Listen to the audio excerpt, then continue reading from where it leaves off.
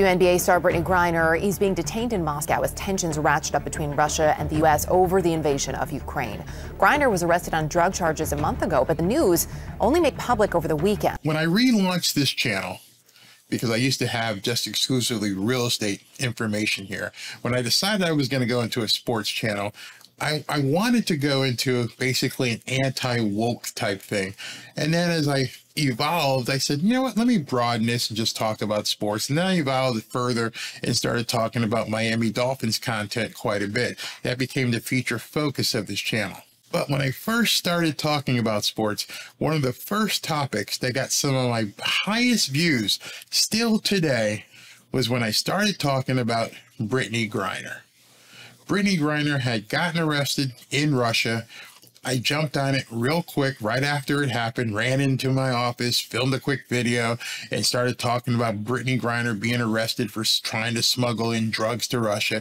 And then I followed her saga for quite some time, and I kept posting videos. And one of those videos, actually a couple of them actually went viral on this channel. And I'm like, this is it. This is where I want to be. And then I decided to get away because I didn't want to become the Brittney Griner channel.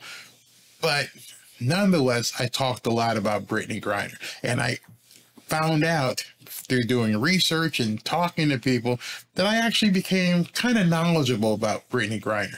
And I'm not going to go into any of the conspiracy theories about her sexuality and her gender and things of that nature. I just stayed with the point of her smuggling drugs, getting arrested, and being incarcerated in Russia.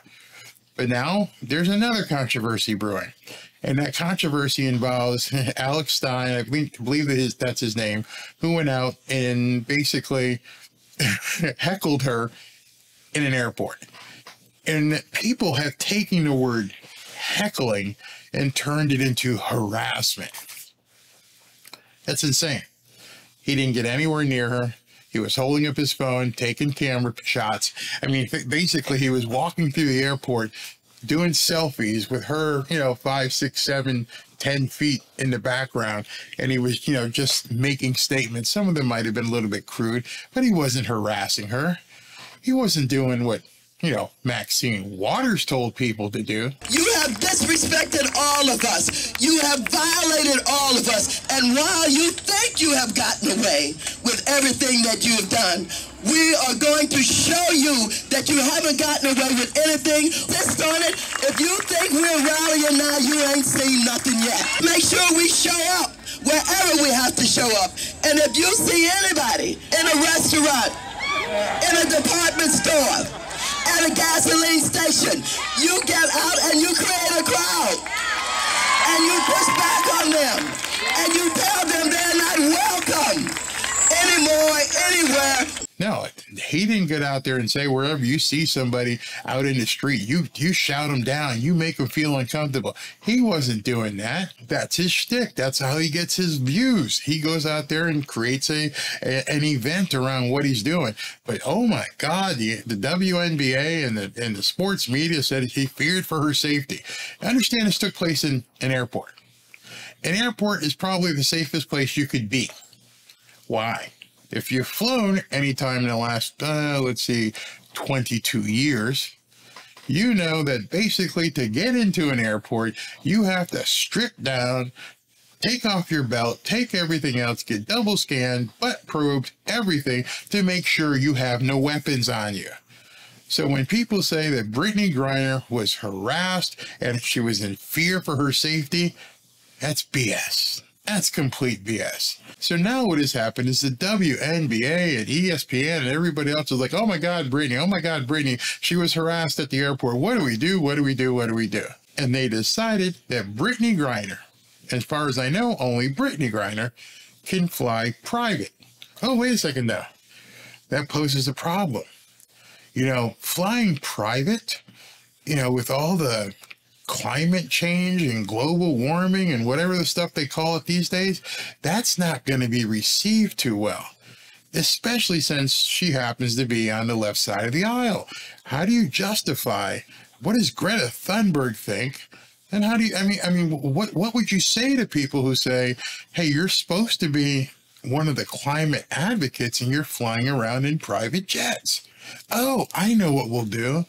we'll change the wording. We'll change the word from private jets to public charter, and nobody will know the difference. Let me ask you a question as I get ready to show you some videos here.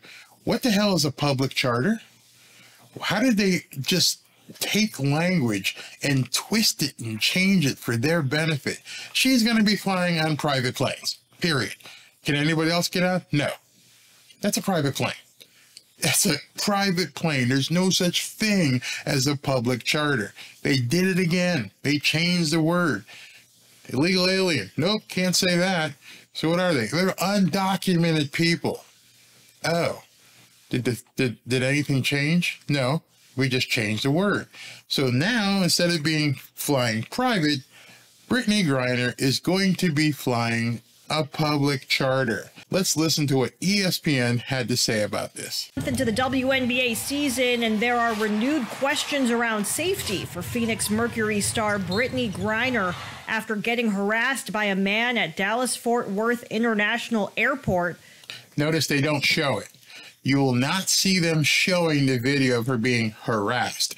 All you're going to do is have to accept what they're saying, that she was harassed. Security stepped in, but the incident alarmed her teammates. You know, it's unnerving to be in a situation like that. And unfortunately, it was literally the first time we were in public together. So that can't happen for our players, our coaches. The safety of everyone comes first. Safety. So was Sarah Huckabee Sanders, was her family being thrown out of a restaurant and heckled because of who she was? That was okay, though.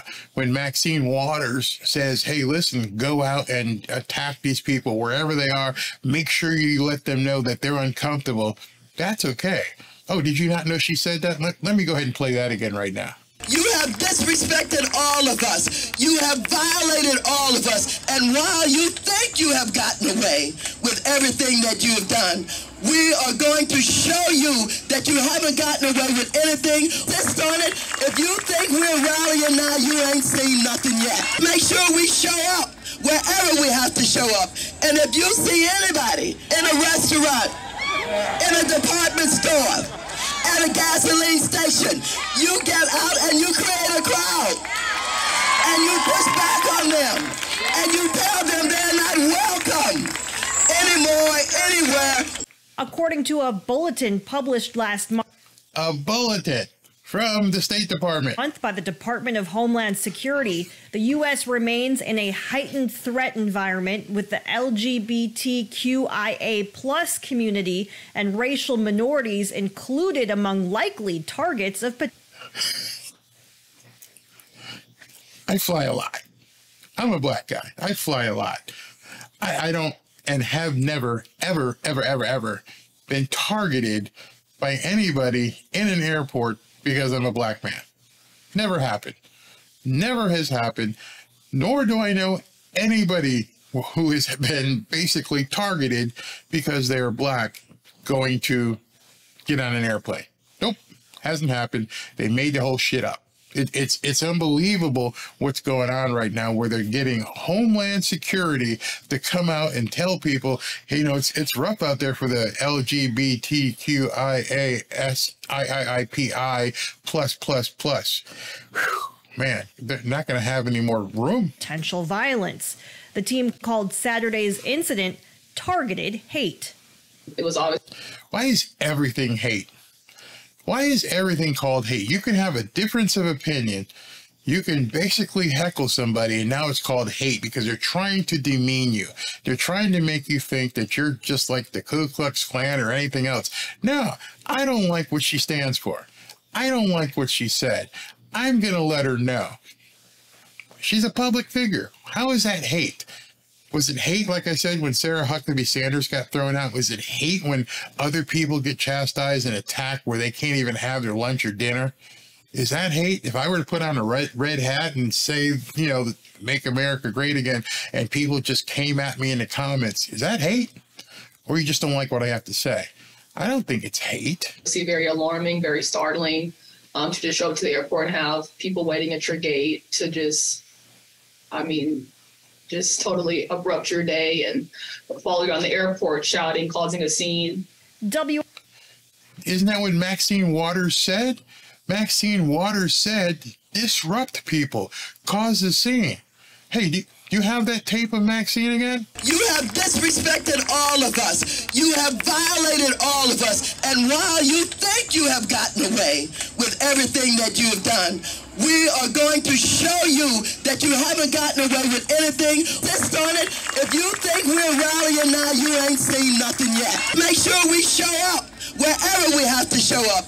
And if you see anybody in a restaurant, in a department store, at a gasoline station, you get out and you create a crowd. And you push back on them. And you tell them they're not welcome anymore, anywhere. NBA teams primarily travel by commercial aircraft in season for cost reasons. That's because they're not making any money, which is funny. If you look at the picture behind this video, there's nobody in those seats. There's nobody there. And that's this year because you can tell by Brittney's hair, she doesn't have the braids in. There's nobody in those seats. Yeah, definitely cost problems. They couldn't afford to fly private. But now things are going to change. Though Griner was allowed, but not mandated by the league to travel via charter for the entirety of the 2023 season. You notice how they called it now. You hear the difference. Charter. They on purpose. There's, again, when you're talking advertising and production, things are said for a specific reason. They did not say fly private. They said fly charter. What the hell's the difference? I'll tell you what the difference is. That word private just connotates things that the global climate people would freak out about. Mercury head coach Vanessa Nygaard was asked about travel plans going forward. Yes, we will be making adjustments that maybe should have happened before, but right now we're going to prioritize the safety of our players. And if her being home makes some people mad, I think that obviously says more about them than it does about her. Oh, wait a second. If her being home makes people mad and says more about other people than her, wait a second. I don't have anybody that got traded for the Merchant of Death. Do you not realize what you just said? You just said that people shouldn't be angry that someone who denigrated the country was traded for the Merchant of Death. Meanwhile, there's a Marine still sitting in a cell in Russia somewhere. Griner had a season-high 29 points and 6 rebounds Sunday against the Indiana Fever and didn't speak to the media after the game. The Mercury did not respond to our requests for comment. Of course they didn't. That just seems to be where things are headed these days.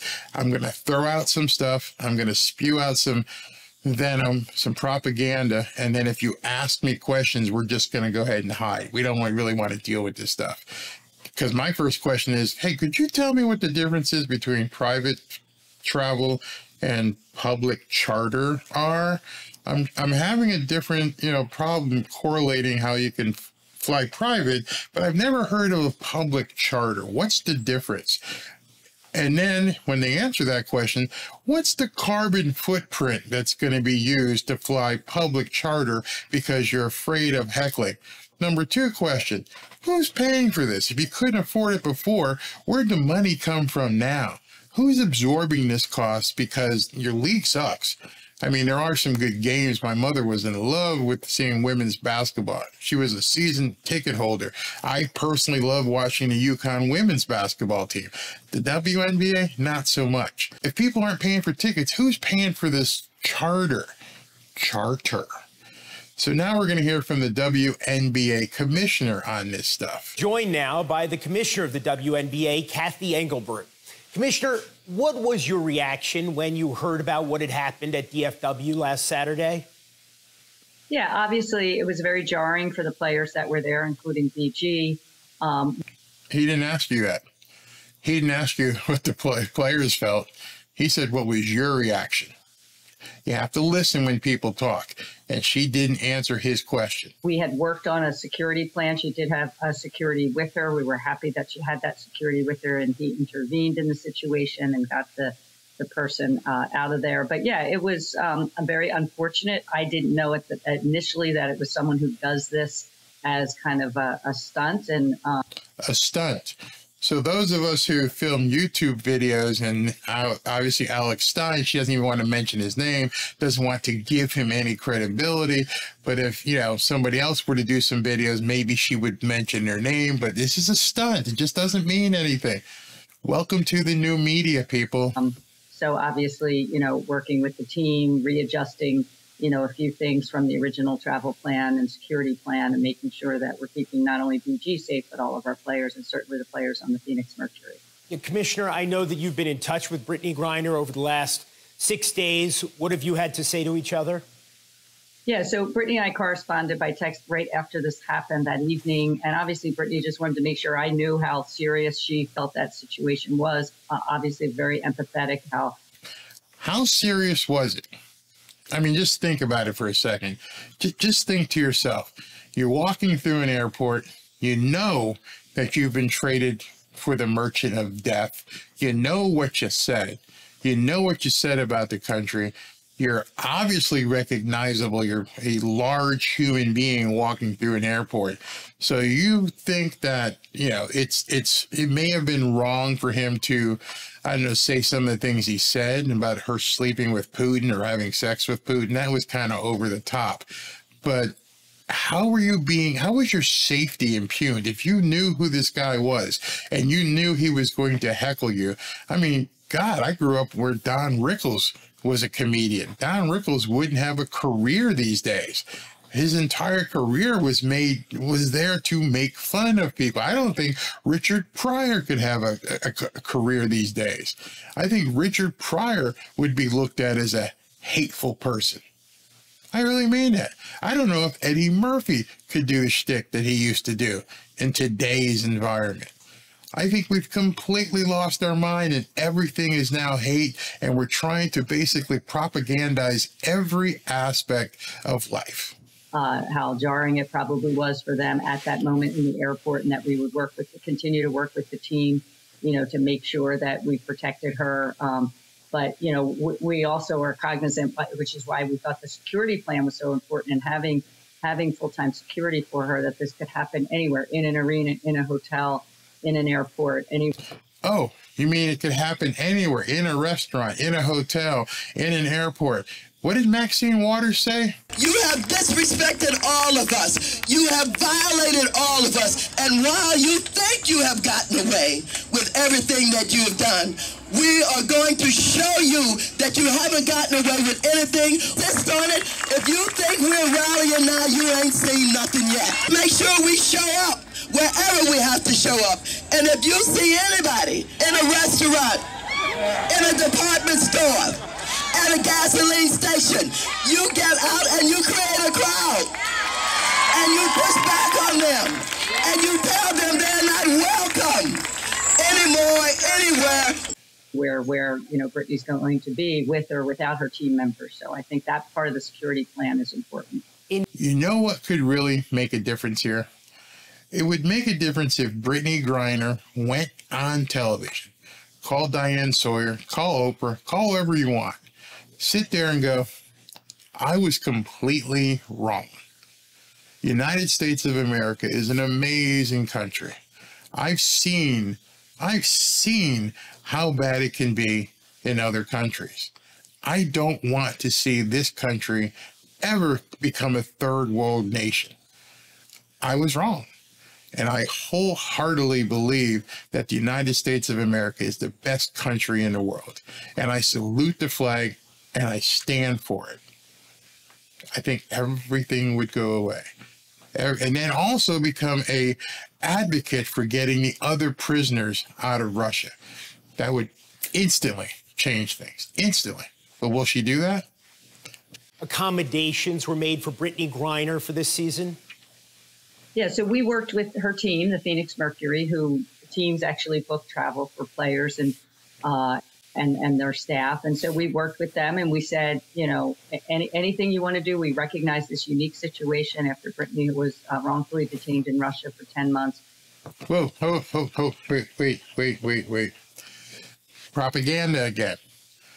Do you remember what happened? How she was caught smuggling drugs into Russia? You know, to this day, she never denied that.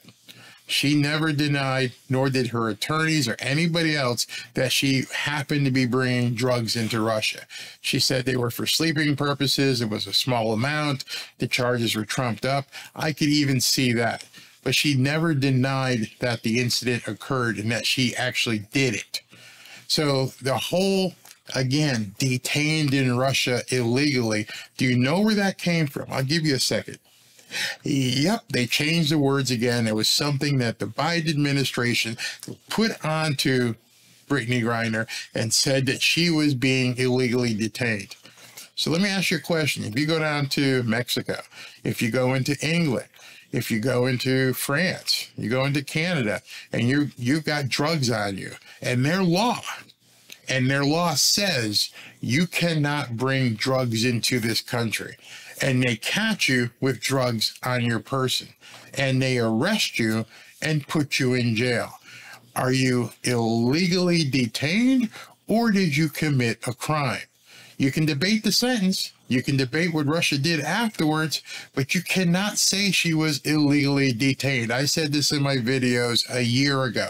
That was the biggest propaganda thing I've ever seen a president do, is to denote, to claim that she was illegally detained. She broke the laws of another country, period. Was the sentence excessive? That can be argued. Was she treated like a common criminal? That can be argued and debated. Was she illegally detained? Not at all. Not at all. And that was another incident like the public charter that they completely put another spin on it so that people like this woman can say she was illegally detained when she wasn't. Not at all. Let's continue. So we worked with the team on a plan. It was a hybrid plan, included some charter travel, and this particular flight was not that. And she said it again, some charter travel. They're using words to prop up their agenda. It's not a charter, it's a private plane. Obviously, we're adjusting that going forward. Are we to assume now? Look at the chyron on the bottom. The WNBA will allow teams to use public charter service for select flights. What in the hell is public charter? It doesn't exist. It's a private plane. It's a private charter. It is a private transportation mode, and they're saying public charter. That, my friends, is BS. That Brittney Griner will only be traveling by charter for the rest of the season? Right. Again, I would say she's going to have full-time security. She's going to be flying as much as we can keep her out of the public eye in an airport. Now, again, as I said, Jeremy, she could also be, going, out in the public eye in other ways. So that's why the full-time security plan. Oh, she could be going out to a restaurant. She could be going to a store or a gas station. And if she goes out to any of those places, she could be subject to harassment again. But I wonder who caused that. You have disrespected all of us. You have violated all of us. And while you think you have gotten away with everything that you have done, we are going to show you that you haven't gotten away with anything. Just on it. If you think we're rallying now, you ain't seen nothing yet. Make sure we show up wherever we have to show up. And if you see anybody in a restaurant, in a department store, at a gasoline station, you get out and you create a crowd. And you push back on them. And you tell them they're not welcome anymore, anywhere. With her is important, but we recognize the unique situation, and we've given Phoenix some flexibility from that perspective. Commissioner Engelbert, thank you for joining us. Thank you, Jeremy. So I hope you see what they've done here. They've taken a woman who broke the law in another country, and they want to make it that she is beyond reproach, that you can't discuss anything about her, otherwise it's harassment and hate, when it's not true. I don't understand why they're taking these words like public charter and changing the entire way that people look upon them. Why not just say private plane? I don't care if she flies private. Do you care if she flies private? I don't care about the carbon footprint. I'm not a nut. You're catering to the nuts. You're saying public charter. You're saying harassed. She was walking through an airport, which is one of the most secure places in the country, an American airport, Dallas-Fort Worth. I've been in that airport. I know what you have to do. You've all flown. You know what you have to do to get into an airport. Nobody is in danger walking through the airport. He made no gestures towards her. He didn't take a step in her direction. And you know how I know that's true? Because nothing, and I'm sure they contacted the Dallas police. I'm sure they contacted airport security, and they're like, hey, what did he do? Well, he was holding up a video and he was saying some stuff we didn't like. Did he advance towards her? No. Did he touch her? No. Did he give any racial epithets? No. Did he call her a gay or anything? Nope. So we can check off hate crime. So what did he do? Well, he held up a camera and he was making a video and saying things into the lens while she was behind him. I'm sorry, Miss WNBA, that's not a crime. This is America. I can talk. I can hold up my phone and say, hey, look at Brittney Griner. Brittney Griner's back there in the background, and she's a person who hates America, and she was locked up in Russia. I'm not even looking at her. I'm not accosting her. I'm not harassing her. I'm talking to a camera. I'm not even making any contact with her. He wasn't charged. Wasn't brought in for questioning. Nothing. And ESPN and the media and Twitter and everybody else talked about this like this guy had committed a crime. Nope, none whatsoever. The police never launched an investigation. I'm sure they contacted the state police. I'm sure they contacted the governor's office. I'm sure they contacted everybody. And they're like, well, he didn't do anything, man. He was walking through an airport taking a selfie video and uttering stuff about the person behind him. That's not harassment. But in today's day and age, if you don't play along, you are considered a hate monger. Hope you enjoyed this show. Talk to you next time. But this stuff's got to stop. Hey, Maxine, what should we be doing if we see people we don't like? You have disrespected all of us. You have violated all of us. And while you think you have gotten away with everything that you have done, we are going to show you that you haven't gotten away with anything. Just on it. If you think we're rallying now, you ain't seen nothing yet. Make sure we show up wherever we have to show up. And if you see anybody in a restaurant, in a department store, at a gasoline station, you get out and you create a crowd. And you push back on them. And you tell them they're not welcome anymore, anywhere.